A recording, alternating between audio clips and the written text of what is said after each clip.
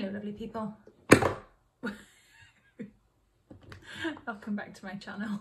If you've been here before, it's lovely to see you again, and if you're new here, then welcome. My name's Sophie and it's a great pleasure to have your company today. It does not want to stand up, does it, this bag? So I wanted to do a quick comparison of these two bags. So this one is the Mulberry Darley small crossbody bag in colour oak, and this one is the Antony in size small in the colour oxblood.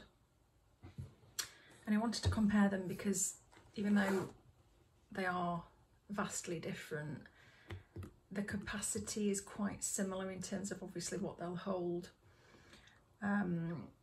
And so depending on, I guess, your preference in terms of style would depend on which one you go for if you just wanted one. They were the same price as well, so I paid £4.95 for the Darley and I paid £4.95 for the Antony. The price has gone up though now, so don't quote me on the price. So they have the exact same colour hardware, as you can see. It's just the normal sort of mulberry gold. It's the exact same postman's lock on each bag, and the grain of the leather is even the same. It's just obviously the colour is different and they are a different style. I'm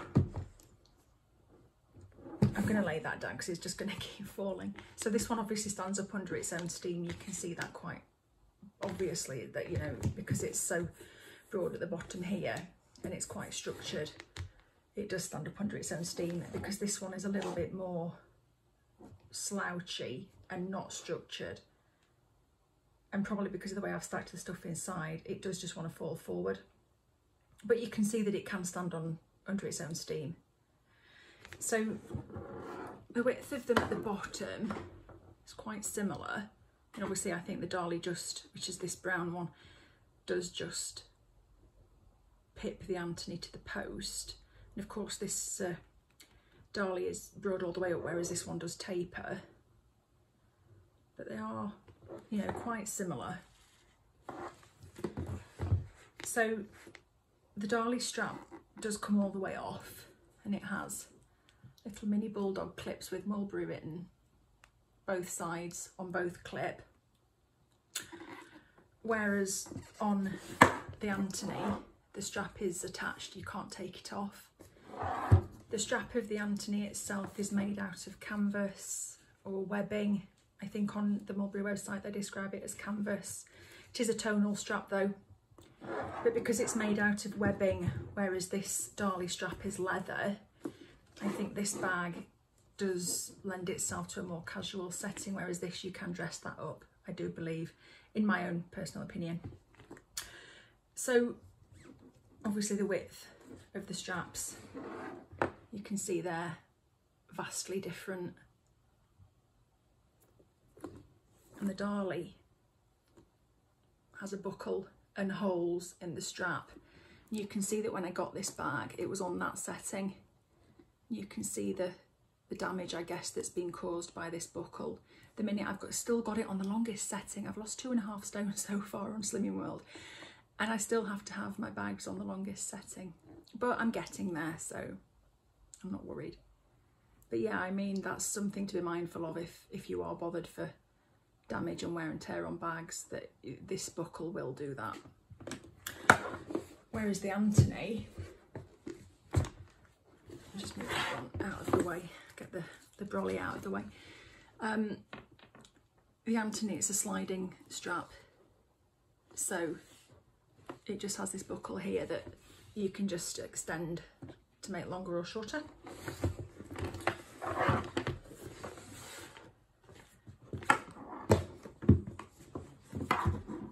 So the branding that's on this little buckle here is the only other branding aside from what's here on the postman's lock on this bag. Whereas on the Antony, it just has the branding here and nowhere else. It's not on any of the other hardware. So these bags do come in very similar colours as well. So these this oxblood and this oak are what they'd call core colours. You can get this in the oak, you can get this in black. I've got this in black now actually. You can get this in black, you can get this in the oxblood. So again, similar in that respect. So they both have, as I was saying earlier, the postman's lock, and the branding that's on the inside of the bag is here on the Darley. Just says Mulberry, England in the same gold letters, whereas on the Antony it's on the inside here, just says Mulberry, England. And you can see that they're lined slightly differently. So this one is Napa leather, this one is microfiber or suede, I'm not sure. And it does go all the way inside the bag here, the suede. You've got a little bit of leather here, the same as the outside, but in terms of where my things are sitting, it's suede. Whereas this one is completely leather lined in Napa. So the Darley has one pocket on the outside at the back, which is, I guess, the same size as a credit debit card. I don't ever use this pocket for anything other than a parking ticket. I wouldn't put a bank card in there personally.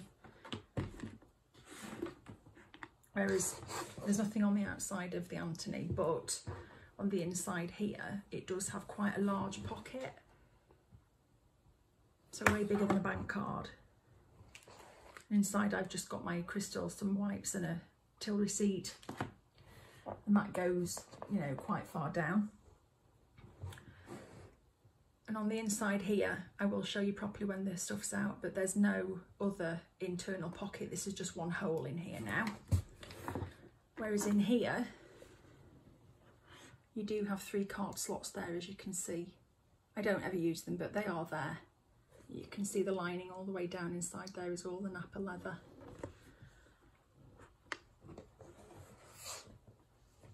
So this bag is a lot more smushy.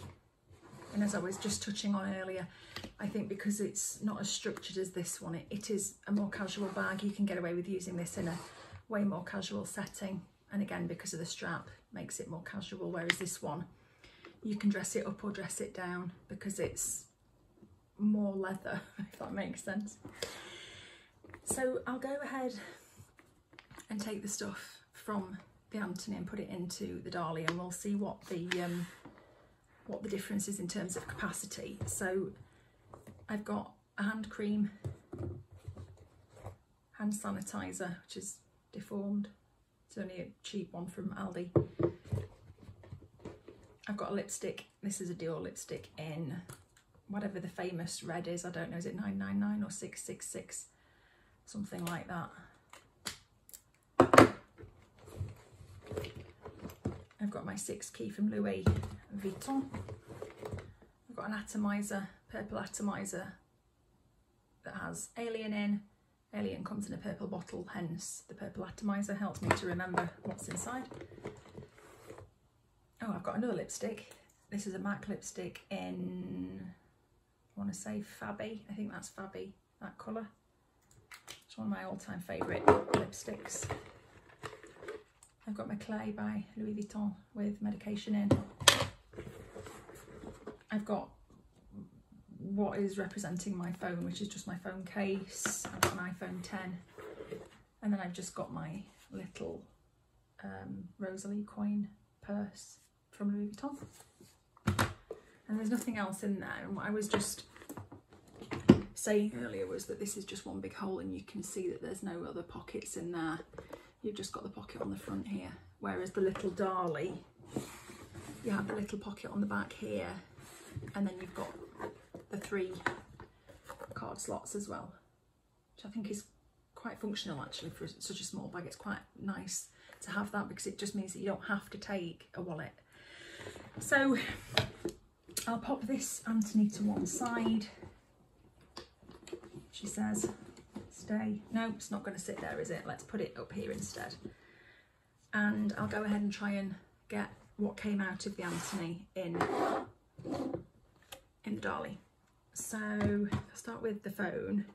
So it won't go portrait as it would in the Antony, I'm going to have to put it in that way. I'm going to put it so that this solid back is facing the back of the bag. So let's put my, and it's a Victorine wallet, then it's not a Victorine at all, it's Rosalie. So I'll put the Rosalie in next. I would always need the car key, so let's just go ahead and put that in as well. You can see that quite a lot of the space has been taken up already by those three things. So let's put the clay in.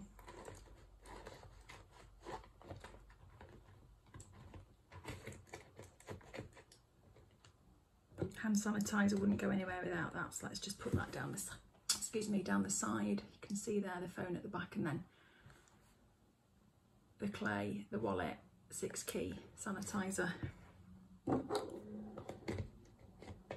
So where would that go? Can we put that down the other side? I think so.